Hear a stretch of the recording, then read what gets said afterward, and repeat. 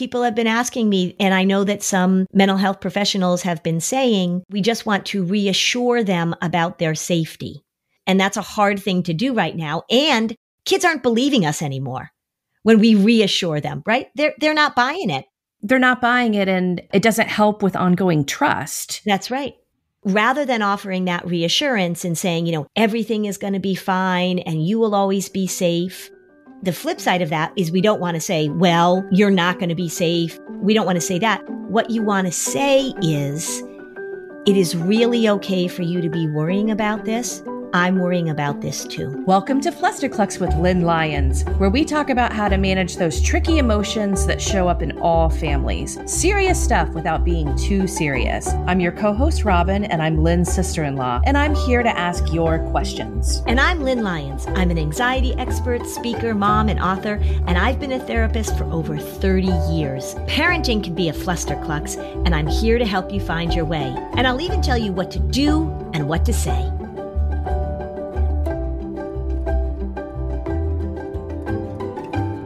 As we approach summer, we're going to do something a little different than what we did last summer. We are not going to go dark. We're not. No, we are here for you this summer. Yep. Our listeners mentioned that one of their favorite episodes was a series we did at the beginning of season 4, unpacking each of the critical skills Lynn always talks about that we want to build with our kids: autonomy, flexibility, and problem solving. So we're going to do another series for the summer. Lynn, why don't you talk about that? So I have 7 puzzle pieces. I shouldn't say I should say we, because this was work that I did with my pal, Reed Wilson. And it's the 7 puzzle pieces that are laid out in Anxious Kids, Anxious Parents.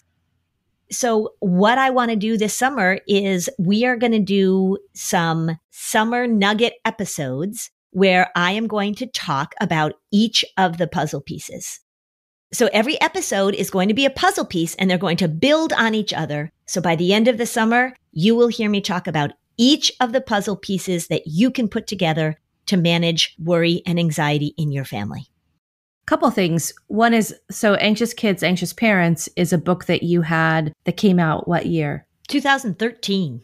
So it was for families. And then obviously you have a new book coming out that's for adults this fall. Correct. Thank you for queuing that up for me, Robin. The book is called The Anxiety Audit, and it will be released in October. Yeah, I'm just looking at the final proofs now. It's all designed. It looks great. Well, I just think it's helpful for readers to understand there are core pieces that families use to help manage their own family anxiety with their children involved. And then there are also other tools that are really more adults to look at for themselves. Right. You got to be aware of your own patterns, since we know that one of the high predictors for anxious children is when parents aren't addressing their own anxiety. This is a book in particular. It talks about how does anxiety sneak in and grab hold of you? Because as you often say, people don't even know that's anxiety, or people do that. They don't even see that as anxiety. So that's what this book is about. Great. So for Anxious Kids, Anxious Parents, these are the 7 blocks. And would you say that this is a great intro and a great review? Or where do you think level-wise for our listeners, where should they place this information?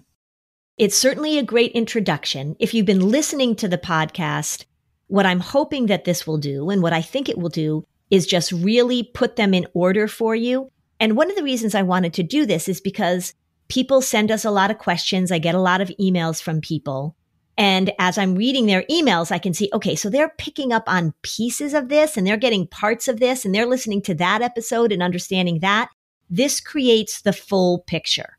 It really addresses the full process that I use in my therapy. So if you're listening to this, this is really a walk through the steps I take, the sequence that I take when I'm working with a family, when I'm working with parents and children. So it's really going to lay it out in a very clear way.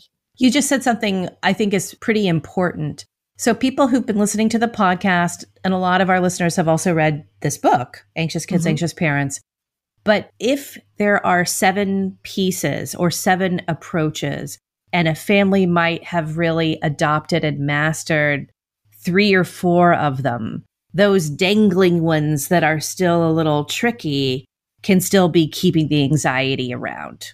Right. And they might say, well, I did this, but it didn't work. Or I did this, but can you talk more about, I hear that a lot. Can you say more about particularly the content versus process stuff?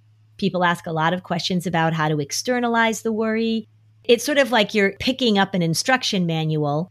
And sometimes the way we do the podcast, we are talking about this problem or that problem. So maybe you're getting a little bit of information about chapter 6, or you're diving into the third stage of the instruction manual. This is just going to sequentially take you through it from beginning to end. And that's why they're puzzle pieces, because you need all of these elements for one approach.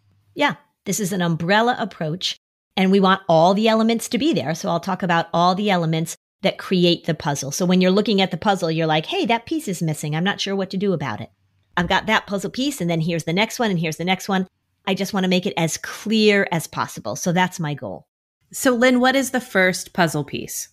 The first puzzle piece is expect to worry. Really, the core of this puzzle piece is that we have to normalize worry rather than eradicate it. That we want to make worry something that we can experience, that we can talk about.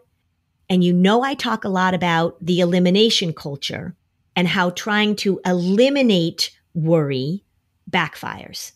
So we want to start talking to our kids about how worry is normal, how it shows up. And also, we don't want to forget that worry also sometimes serves a useful function, right? Worry sometimes slows us down. It gets us to pay attention to things that we need to pay attention to. And so this puzzle piece, expect to worry, is all about making worry okay and moving away from this idea that we have to get rid of it, that we have to talk our kids out of it. An example might be your child is going to a summer camp this summer, going to a day camp, going to a program. And they say, I don't want to go to the day camp. I'm nervous. Or they might even say like, why do I have to go to this? This is going to be dumb. I don't want to do it. I hate going. And so right away, you want to get in there and you want to try and eradicate that. So you offer that reassurance. You say, you know what? This is fun. Oh, your friends are going to be there. I've heard that they're going to do some really fun things. I heard that even on the first day, they're having a water balloon fight. And then you might even move to, look, you can go to this camp. I don't know what you're worried about. There's nothing wrong with going to this camp. So immediately we step in and we try and get rid of it, or we try and talk them out of it. When we expect to worry, then we say things like, I totally get it. You've never been to this summer camp before.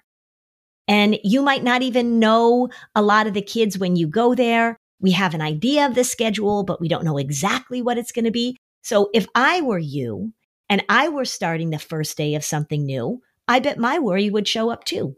And then you can give an example. You can say, I remember when. Or you can say, remember last year when I started that new job?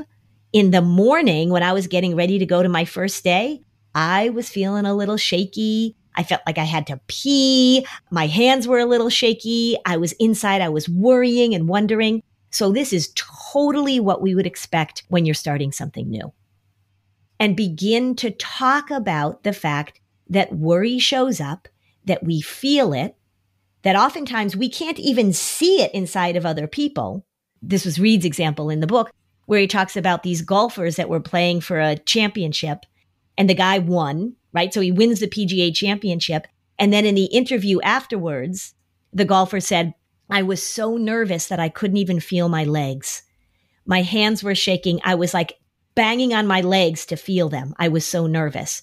Now, if you're watching this guy sink this putt to win this big golf tournament, you'd have no idea what he was experiencing because he's not revealing it to us. It's really okay to give kids permission to feel this very normal emotion. We want to normalize it. We want to expect it. We want to stop treating it like it's breaking news. We want to stop trying to talk kids out of it and give them that reassurance. It is okay for kids to feel worry.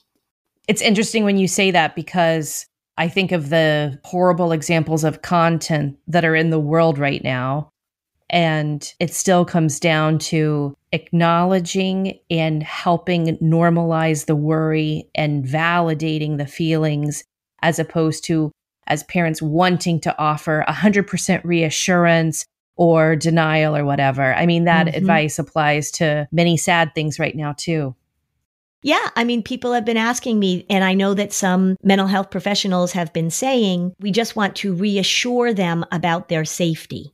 And that's a hard thing to do right now. And kids aren't believing us anymore when we reassure them, right? They're not buying it. They're not buying it, and it doesn't help with ongoing trust. That's right.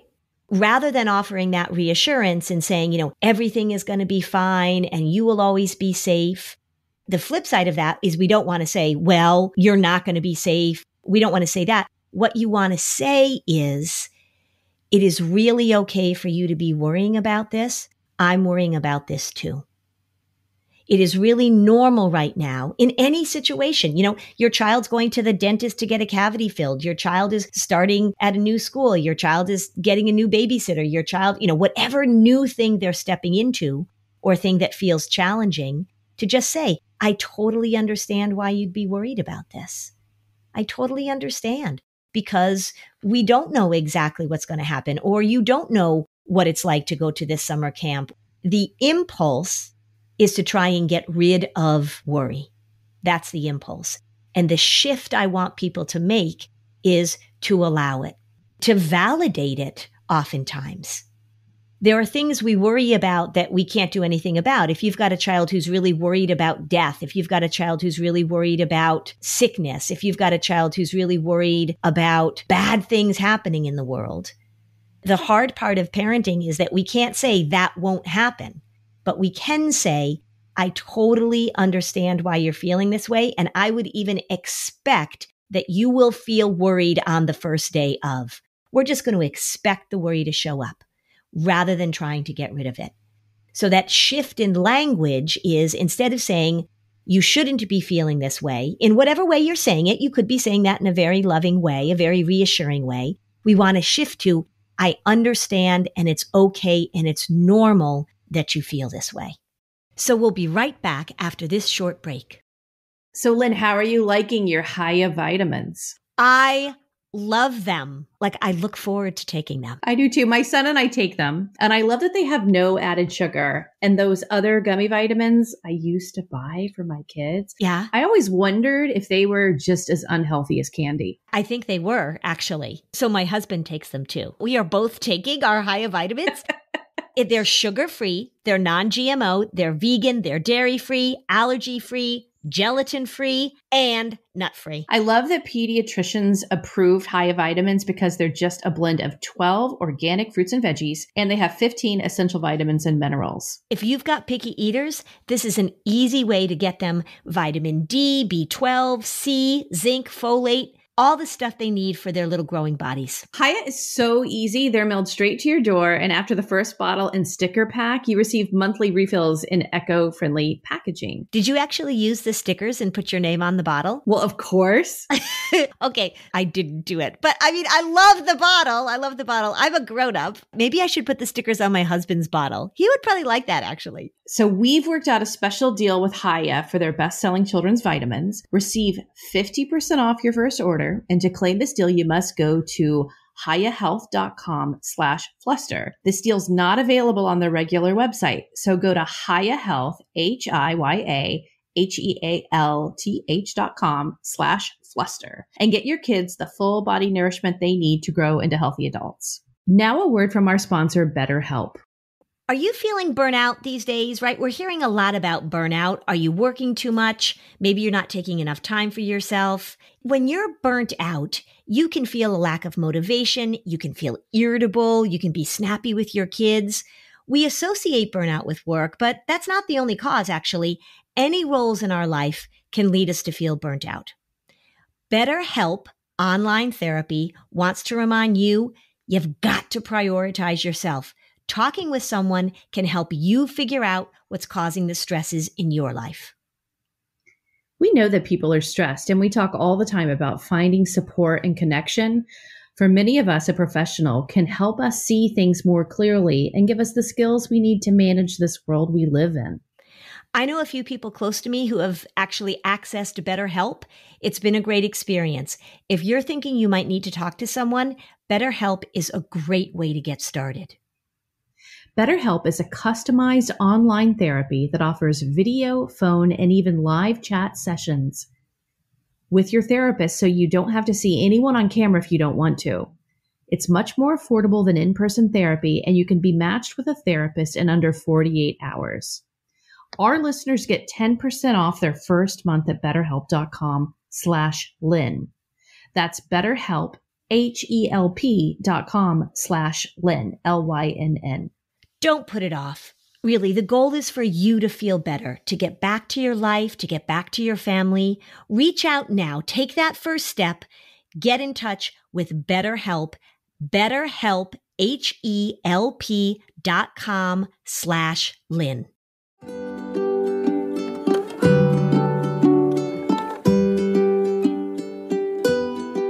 Okay, we're back. Would you like parents to eliminate the phrase, "don't worry"? Yes, I would.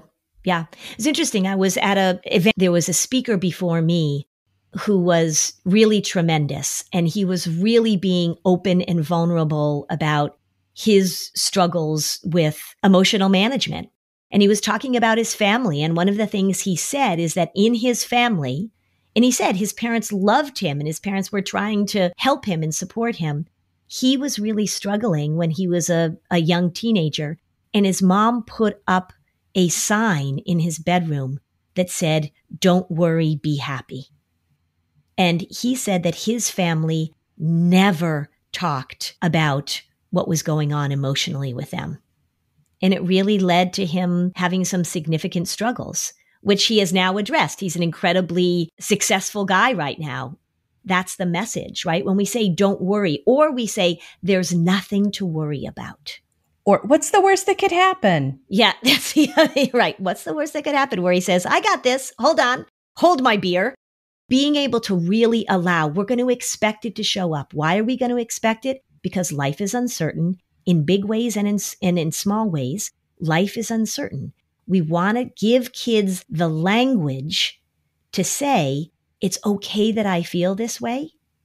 I can handle it. I can step into it. It's normal. It's such a vital first step. That's why it's the first puzzle piece. We're shifting out of elimination and out of eradication. So I hated summer reading as a kid, but as a grown-up, I'm willing to take some summer homework. What's our summer homework? Okay, here's the concrete things I want you to do as you're working on this puzzle piece. The first thing I want you to do is I want you to look for opportunities to point out the normal existence of worry. Maybe it's a performer. Maybe it's an athlete. You know, we listened to Bill Hader talk about how nervous he was before he was performing on Saturday Night Live, but he figured out how to expect it and not push back against it. You're watching baseball or you're watching tennis or you're watching whatever sport and you hear somebody talk about that. You can pay attention to your language when you're talking about stepping into something new. So for example, say you do something new, say you have a challenging thing that you're dealing with. You say to your kids, oh my gosh, I'm so nervous about this. Oh gosh, I'm nervous. I'm not going to drink my coffee this morning. I already feel caffeinated. But you know what? This is the way it's going to feel. I got this, right? Oh gosh, I'm nervous. Instead of saying like, oh, I'm freaking out. Why am I freaking out? I'm not going to be able to do this. Oh, I hate when I feel this way. And you begin to use that language of expecting and allowing it as you're stepping into situations. Look for opportunities to talk about expecting worry to show up. Keep your ears open for them and pay attention to it. That's your homework. Do you mean saying like, wow, that pitcher must be really nervous in the final inning of this game? Is that what you mean? What's the language you want us to say? Say you were watching a pitcher, you might say like, oh gosh, I bet he's got some nerves going on right now. My husband likes to watch tennis and we'll say like they're serving for the match in some big tournament. And we'll say like, oh boy, I don't know how you handle those nerves, right? Or we'll say like, notice how he starts taking a few deep breaths or notice how he is walking around a little bit. I just want to have you point out to your kids that people are managing their worry. They're allowing it to be there. We're expecting it to show up. Say you're going to go do something. Just say, oh, I was feeling nervous before I did that, and I knew my worry was going to show up. This is how it's going to go. This is normal, right? We want to normalize it instead of that language that says like, oh, I can't feel this way, or, oh gosh, I wonder how they're getting rid of it, or I have to use my breathing to get rid of my worry. Allow, allow, allow. It's going to show up. It's a normal part of being a human. Let's take a break and talk more about that. Oh, we've all been noticing the jump in gas prices. Families, we need ways to bring down monthly costs. And it's summer. So you want to have money to spend on the fun stuff and like the family stuff. More money for that family vacation or that baseball game with the kids, even just a fun dinner out. That's where Auto Approve can help. Auto Approve is an online service that makes vehicle refinancing easier and faster. It connects vehicle owners with a network of top credit unions, banks, and finance companies to find the best available interest rates. Then it helps handle the paperwork, simplifying the whole vehicle refinance process from beginning to end. Most people are paying too much on their vehicle loan, and auto rates are actually still historically low. So don't count yourself out. So here's the bottom line. Auto Approve offers auto refinancing and auto lease purchasing. With refinancing, Auto Approve saves customers money, and they make it easy for vehicle owners to find and compare the best available rates. With Auto Approve, vehicle owners can lower their monthly payment and get a better rate, or both. They help you save money. Remember, auto loans are still historically low, so get more money for what matters most to you with Auto Approve.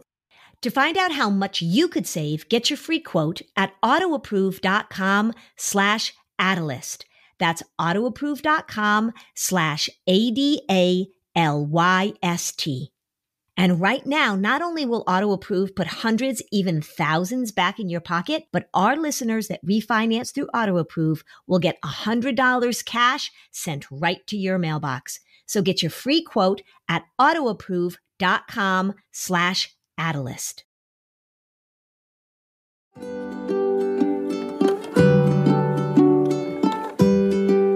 Okay, so now back to the show.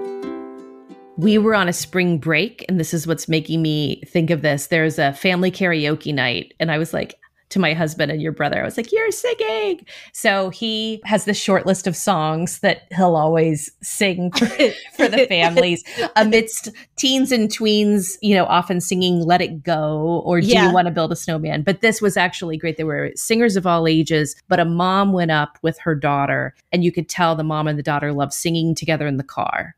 But the daughter was maybe 10. The daughter did not want to do it. So she sat, like her arms were folded, and she was like making a big grouch face. Mm-hmm. So the mom was like, they're calling our name, so I'm going up. Mm-hmm. So then eventually the daughter comes up and she's terrified. And you watched in real time her hesitate and be very scared. And then eventually, like, everyone was so encouraging and applauding. Then she was just like really beautifully singing. Mm-hmm. And I was sobbing. Of course you were. Of I course was you sobbing. were. It was so beautiful to watch the process. Yes. And yes. we as a family talked about that afterwards. Mm-hmm. Mm-hmm. The mom might have kind of pushed her into the deep end. And then fortunately the daughter, was able to learn to swim in that singing moment. But if you were in that position, what would your advice be? Well, so when we're trying to get a child to do something, so maybe let's just take one scenario. The mom could have said, like, look, I'm signing you up and you're doing this whether you like it or not. And reassure, like, you're a beautiful singer. There's no need for you to be nervous. I don't know what you're worried about, right? That's the shutting down of the worry. But maybe the mom said, look, you have a beautiful voice. I want you to share it. You're going to feel nervous when you come up, right? I'm going to feel nervous when we start, but let's see. Let's give it a try. Let's see how this goes. And maybe that was enough to open up the opportunity for the daughter to step up and sing and discover. I mean, clearly she wasn't psyched about the idea. So it's saying to kids, of course you're going to be nervous. Of course you're going to be worried. Let's give it a try. And not talking them out of it, not saying like, look, there's no reason for you to be nervous. There's no reason for you to be worried. The other thing too that I would say in this situation is that I would hope that the mom would do some post-game analysis. Like, wasn't that interesting to say, like, I want you to remember this moment because remember you were nervous, you were unsure. That's totally fine that you felt that way. And then look what happened once you got into it. Look what you discovered about yourself. It's totally fine to feel a little nervous or tight or worried at the beginning and then let yourself warm up.